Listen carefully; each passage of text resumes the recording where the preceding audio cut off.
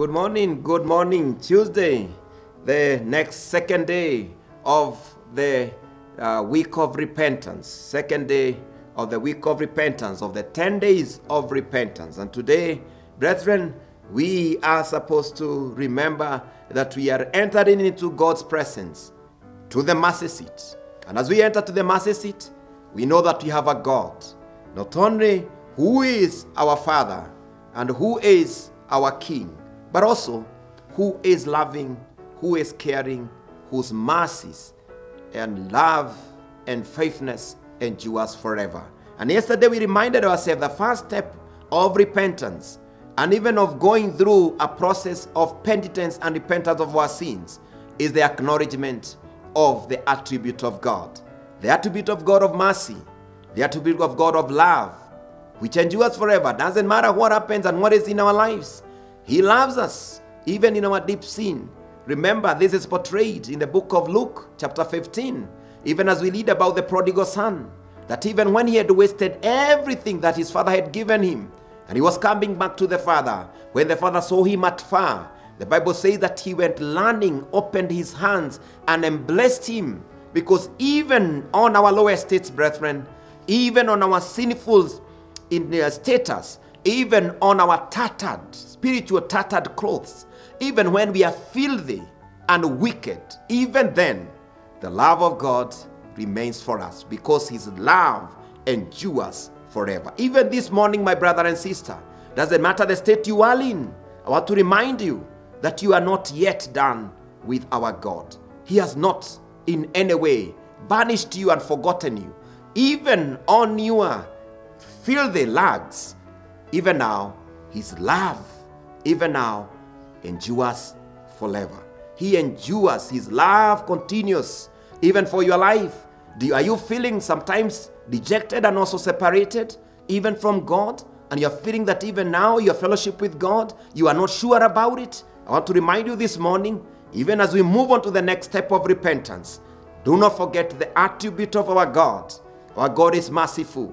By the way, the Bible tells us, and he always recorded in the book of Ezekiel, that he does not in any way take up and forgive us and take our sins and punish us without even mercy. By the way, it's good to remind all of us, even as we remember this, that it's the same God who says he is not pleased by the death of a sinner. In fact, he is always careful that our lives will be able to find restoration because he does not get pleased. He is not, does not take any pleasure on the death of a sinner, but he always requires and desires that he may turn away from his wickedness and be able to turn and follow issues and the life of righteousness. And therefore, even now, the desire of God about me and you, even this morning, even on our state that we are in, that he may be able to find, we may be able to find his mercy, that as we repent of our sins, he may be able to embrace us back, clothe us from our shame, restores back authority and even status of sonship in our lives, because that is the desire. And therefore, brethren, these has lead us to the next step. And today, I want to talk about the second step that God gives us, even when he is restoring our lives. And I want to remind us that the second important step about our restoration and about our forgiveness of sins is when we accept to acknowledge our sins. Yes, we acknowledge God's nature, that he is forgiving. But even if he is a forgiving God, he requires us to take a step and acknowledge, confess of our sins. Now, Psalms 51, the psalm that we have been reading, and verses 3, this is what David tells the Lord. He says, "For I know my transgressions, and my sin is always before me. Against you and you only have I sinned, and done that what is evil in your sight.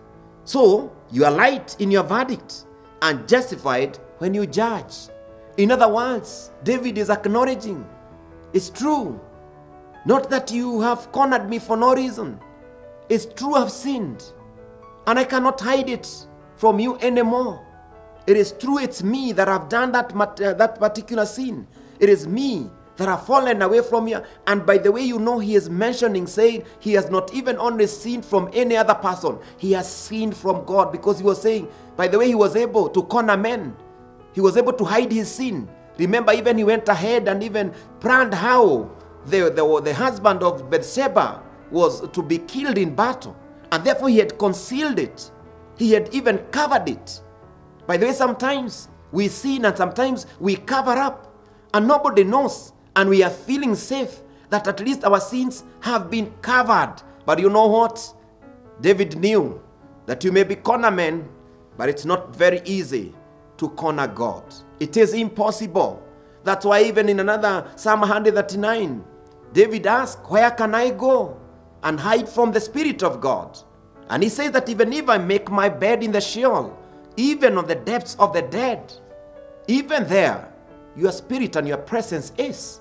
And therefore, brethren, when we realize that we cannot hide anything from our God, the only important thing that we can do to find forgiveness of our sins is to take a courageous and a bold step of acknowledging, confessing of our sins. There is power on confession of sin. Any sin that has not been confessed has power, and it hides in the system of the human life, and it can destroy you today. It can destroy you tomorrow. By the way, that sin can even destroy your generation later. You can even hide it in one generation. But amazingly, the Bible says that God will always follow his anger to those who have not repented of their sins, to the third and the fourth generation. So the sins of the fathers can be even punished on the daughters and the sons in the third generation if they are not repented. You know, it's true that sins can only be broken when they have been repented. And therefore, I would want to remind us that the second step is the step of acknowledging our sins. Not looking, you know, sometimes we may want to look important. Sometimes we even feel that pride carries us even before God, our Creator, and even the one who is the preserver of our lives. And sometimes we even feel proud not even to repent and confess our sins before our God. But it's good to know and to understand that David knew it, and he said, it is before you and it's to you that I have sinned. And he said, and I have known, I cannot hide my sins. They are always before me. In other words, by the way, the devil knows your sins, you know your sins, and God knows your sins. I know my sins. The devil knows where I have gone wrong. Even God understands where I have not done what I'm supposed to have done. And therefore it is important to acknowledge. Remember, in the book of Psalm 66, by the way, and I think it's important to remember that verse, Psalm 66 and verses 18, the psalmist said that if I cherish sin in my heart, if I cherish sin in my heart, I could not have been healed by God. In other words, he thought and he realized that when you hide sin and when you are not able to acknowledge and confess of your sin, you are courting destruction. And by the way, when we are able to repent of our sins and when we stand before God in repentance, God is able to forgive of all our sins. And this is what the psalmist says, that if I cherish sin in my heart, the Lord will not have listened to me. But God has surely listened and have heard my prayer. Praise be to God who has not rejected my prayer or withdrew his love from me. This is the psalmist who also after repentance, he is thanking the Lord that because I never hid my sin, God heard my prayer. And because he heard my prayer, he goes ahead and says, praise be to God who has not rejected my prayer or withheld his love for me.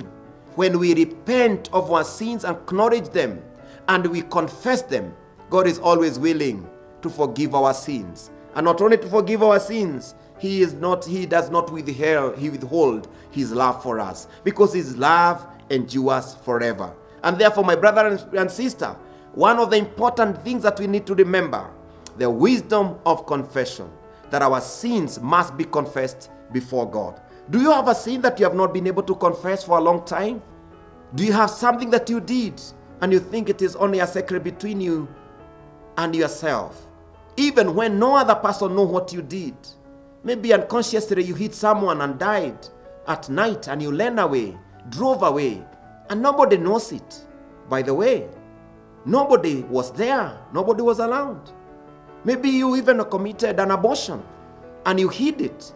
And apart from the person maybe helped you to do it, who maybe was even a stranger, you are damn sure that nobody knows about it. But don't forget that there is someone whose eye is always on us. Jesus, God the Father, Son, and the Holy Spirit knows about it. Do you know what He requires of you? It's not to pretend that everything is okay.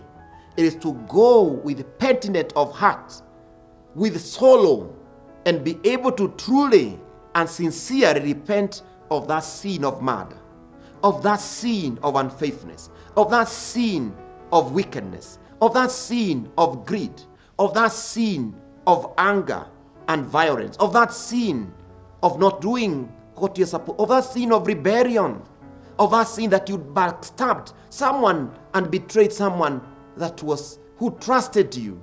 Maybe even nobody, even he doesn't understand that you're the one who went behind him and maybe destroyed his family, maybe destroyed his work, maybe he was demoted, maybe you went behind his back and he was fired at your place of work because you wanted the position.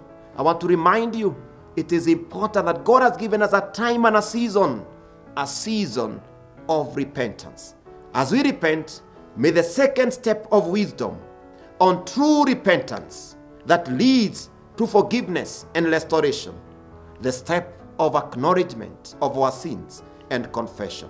And as you confess your sins this day, my brother and sister, as you confess every manner of sin, remember the Bible says this way in the book of 1 John chapter 1 verses 8, if we confess our sins, He is faithful and just to forgive all our sins. You know, brothers and sisters, God is a merciful and a loving God. If we confess our sins and do not hide them, God will hear our prayer, as the psalmist said. And not only hearing our prayers, He will not going to withhold His love for us. He will be able to absolve of all our sins, forgive all our sins, and be able to restore us. And finally, as He did to the prodigal son, He will be able to cover your shame. He will be able to put on the sandals of the status of sonship. He will be able to bring you back to your place of status, of fellowship with Him and fellowship with men who are around you. And you know what? Your status and your relationship with God will be fully restored. And that is the desire we have in this Lenten season, that our fellowship with God, our shared fellowship with ourselves, our guilt conscience will be healed, and that our fellowship with one another will be restored back. And may the Lord bless us, even as we confess our sins today, because He that promised that He'll forgive, He'll keep His word, because He is a faithful God, and His love endures forever. In the name of the Father, Son, and the Holy Spirit. Amen.